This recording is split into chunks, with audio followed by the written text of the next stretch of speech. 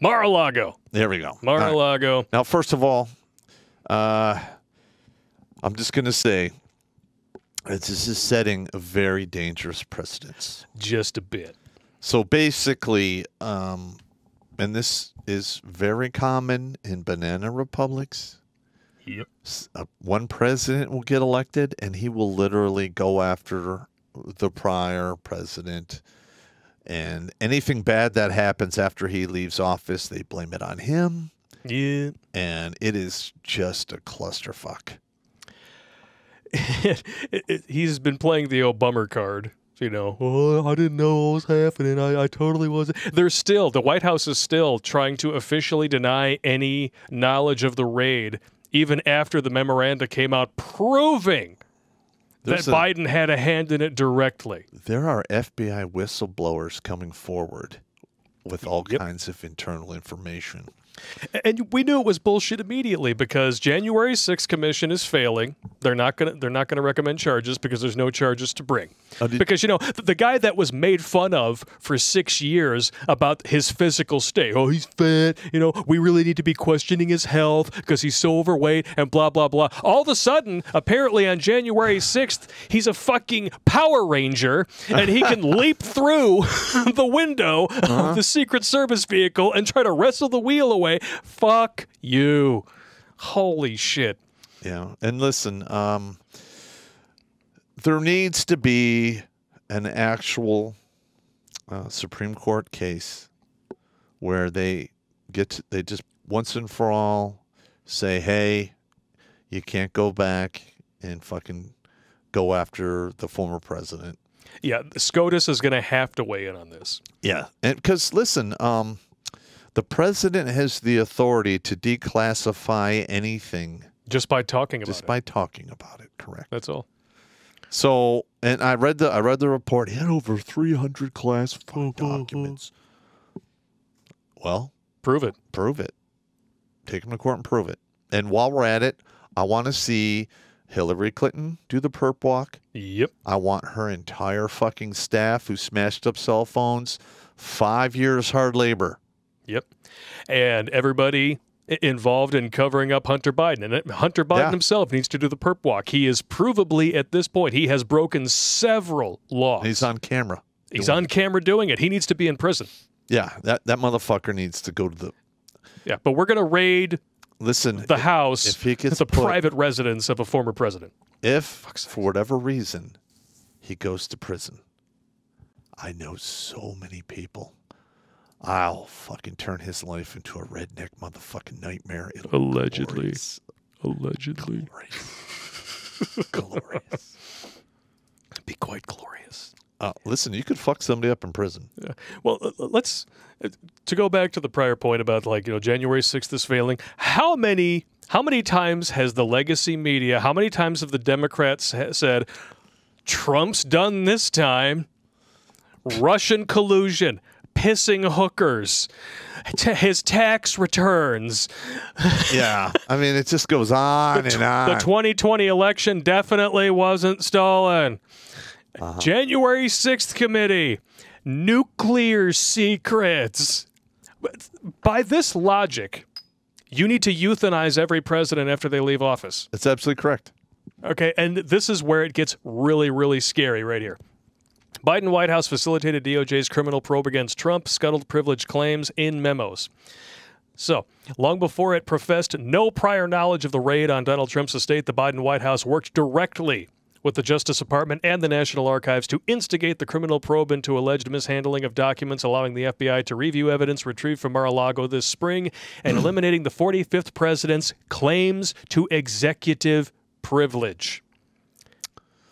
Like I said, if you're going to follow this chain of logic to its conclusion, you have to euthanize every president when they leave office. Absolutely correct. You cannot just eliminate the prior president's executive privilege. Well, hang on. My Intel analyst brain is coming up with a theory. Oh. And that theory is this. Mr. Trump has actual evidence of malfeasance going on and they don't want him to have said evidence. Yeah. It's not about nuclear secrets. It's about probably Biden crime family secrets. If it was about nuclear secrets, why didn't you lynch fucking Hillary Clinton for giving away our uranium? Yeah.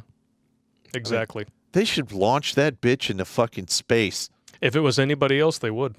I mean, I would love to watch it on TV. I mean, shit, how many years did the one dude on the submarine get just because he happened to take a picture where a piece 5 of it? years. Fuck's sakes. And 5 years for a selfie that just happened to include part of a nuclear engine. Well, no, it wasn't even the engine. It was a control panel. Control panel, in a whatever the fuck. location, a door. Whatever the fuck it was. Yeah, but Come on. The whole room is you're not supposed to be fucking around with that shit in there.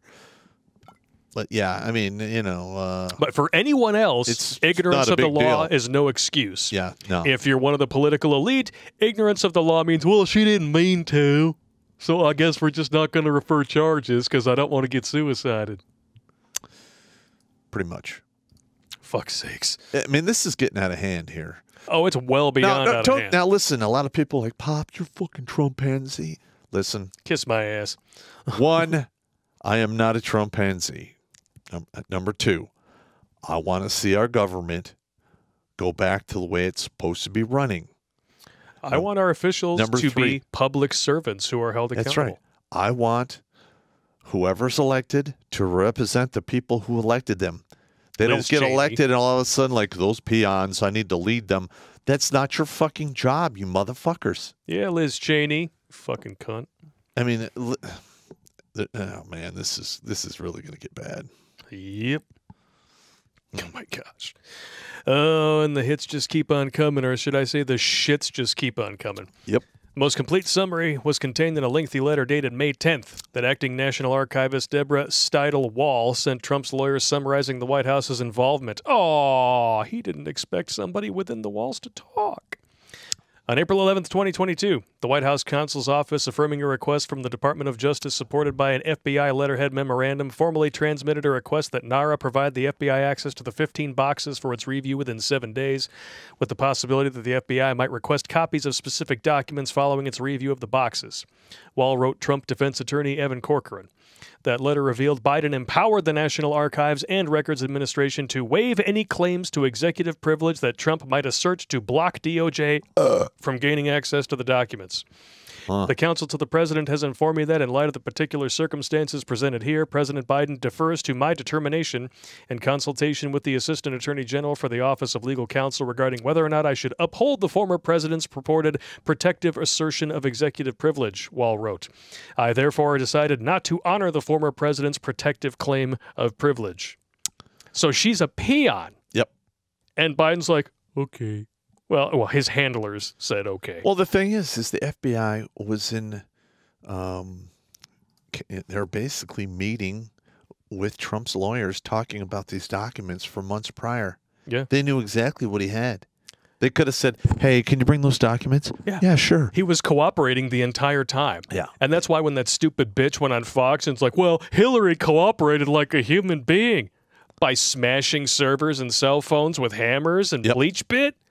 Kiss my ass. Listen, if you're a colonel in the military and you just happen to have a secret server with all kinds of top secret shit on it in your bathroom, you're going to fucking prison. Yeah. They're going to nail you to a fucking wall. Yep. But, of course, when you don't have the facts on your side, what do? You accuse the other side of doing what you're doing. Projection. Yes. Because the Washington Post, when Trump was in office, said that he was weaponizing alphabet agencies against his adversaries, which is a fucking lie. You'll find all these sources on redonkulous.com. They're there as we speak. Yeah. And worried that President Trump might use the power of his office to punish personal enemies? I hate to break it to you, but you're 3 years too late, because he's done it already many, many times. He did it in the Ukraine affair, of course, when he tried to use taxpayer funds to extort a foreign leader into smearing a political opponent. Never happened. The administration is abusing the antitrust system to punish perceived enemies in the auto industry. Never happened. He allegedly tried to use federal procurement to punish perceived enemies. Allegedly tried. You see how they get away with telling these lies? It's so stupid. Hypothetically. And yet, here we go. Former Attorney General under Barack Obama, Eric Holder, identified and placed sympathetic ideologues in key departments of the DOJ and FBI, something Biden has also done in his tenure. Yep. They were placed in the IRS, the FEC, and the IRS. They all combined to form a red team that would target, isolate, and destroy opponents of Obama or his legacy. Reportedly, both Democrats and Republicans were on the list, but the majority were conservative leaders. They mapped out weak targets, and the IRS, SEC, or FEC would research them deeply, looking for mistakes or missteps.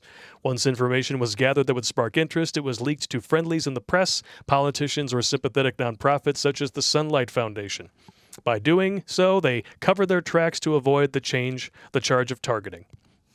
Multiple sources in Congress have reported that the DOJ would then hijack these administrative agencies' actions, bringing these investigations in-house and handling them as felony investigations. The targeted list was developed and fleshed out by the Red Team or Hit Squad.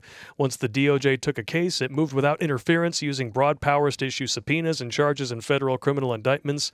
Republicans are treated differently than Democrats. That needs to stop. Yep. Now, listen, this is only further dividing people. Like, literally, when our own government is turning on itself, sooner or later, people are like, why the fuck are these people there? Yeah. And they're going to have a huge problem. It's going to be a very, very big problem. Yeah. Watch Grunt Speak live every Tuesday and Thursday at 8 p.m. Eastern.